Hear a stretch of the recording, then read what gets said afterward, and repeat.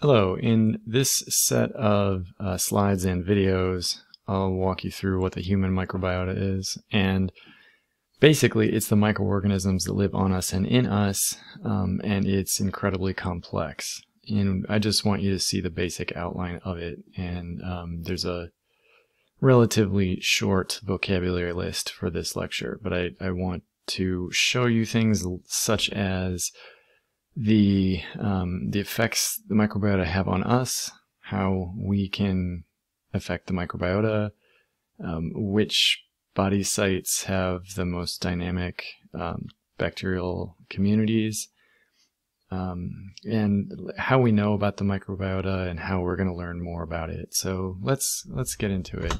First, what is it? Well, notice I'm using this word, microbiota. This is the best word to use to describe this. This is what researchers use when they are being careful. If you see other words in front of microbiota, you might hear human microbiota, normal microbiota, resident microbiota. Normal and resident just mean they stay on us for a long time. They're not transient. So this is tricky because if you take a sample of Say you take a stool sample because you want to find out what bacteria are growing in someone's gut and you want to figure out what is their microbiota. You take that sample, how do you know which bacteria in that sample are growing in the gut and which ones are just passing through and are about to disappear? It's not immediately obvious and it's not trivial. So we do make this distinction so that we always know we're talking about the ones that are growing there. Even if they're only on our bodies or in our bodies for a month, that could be hundreds of generations for them. And so they're evolving in us in a big way. So some other words here, you see microbiome. This "ome" here refers to genes. So that's the genes from all the microbes. And that's important because the genes encode enzymes and the enzymes do chemical reactions that we cannot do. Our cells cannot do a lot of chemical reactions.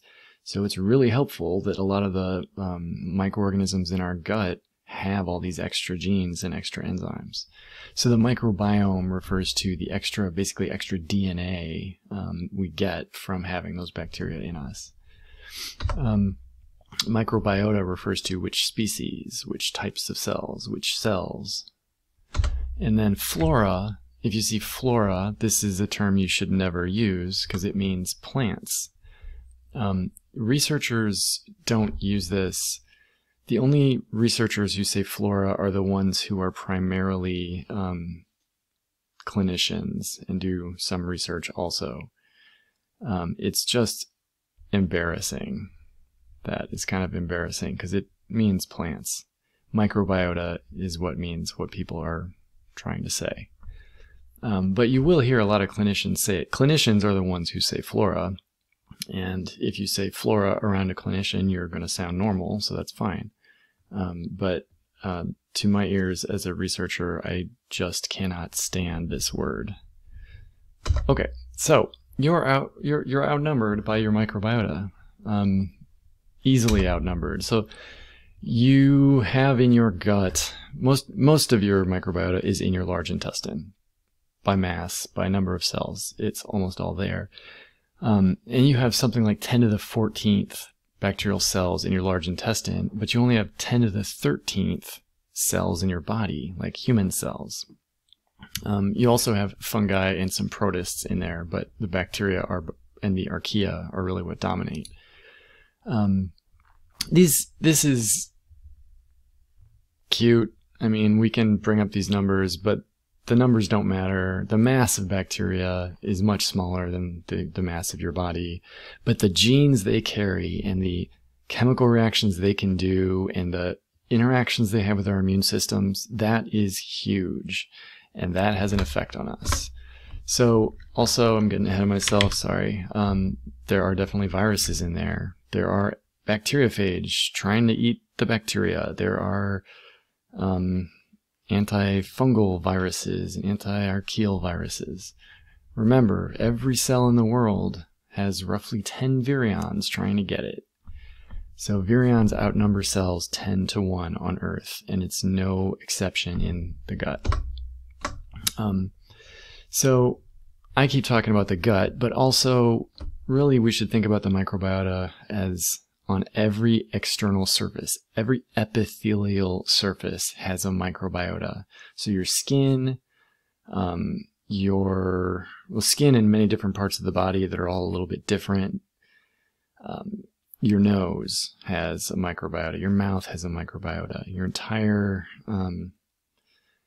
your entire alimentary canal has a microbiota. The human vagina has a dynamic microbiota that we'll talk about too. So the biggest areas of research into the microbiota are the gut and the vaginal microbiota. If you find bacteria or any other microorganism in muscle or on the deep side or the basal side of an epithelium, something is wrong. That's not normal. The microbiota don't go there. They don't cross our epithelial barriers. So if we see bacteria crossing epithelial barriers, those are not members of the microbiota, or there's major dysfunction. I mentioned residents and transients. Residents are really controlled by all the things you know that control bacterial growth. And we can understand which microorganisms grow in different parts of the gut based on what nutrients are there and how much oxygen is there. We can understand the microorganisms that grow in the vaginal mucus because of the pH and the nutrients that are there. One distinction we make here that I didn't mention before is that the resident microbiota cannot be eliminated by asepsis. You can't wash them off and have them be gone. You can't completely remove the human microbiota in the gut by taking antibiotics. There are so many places that they can hide. You pretty much can't get rid of them. The transient ones you can. Those are what is removed by washing. Those are what's typically removed by antibiotics. So there you have it. Okay, so I think where I want to leave this first video is why are we learning so much about the microbiota? Why is it such a hot area of research, and why hasn't it all been figured out? The thing is, it's complex to a ridiculous degree. There are up to 1,000 species of bacteria in a single person's gut. And most of the studies that identify which microbes are where, they don't look at the species level. They look at the level of families and genera, and sometimes phyla. Remember, phyla is a really big group. Your phylum is Chordata. All the vertebrates are in a phylum. And as we go down, we get more and more specific, and we get all the way to strains, which are smaller groups within species. And strains can have unique effects on people. Individual strains of certain species co-adapt with individual people. They co-evolve with individual people. And if you swap strains with someone else, that could be a disease you get.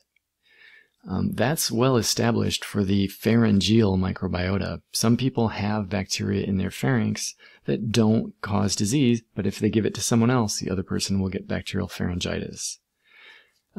And the only difference between them is a few genes or even mutations in one gene.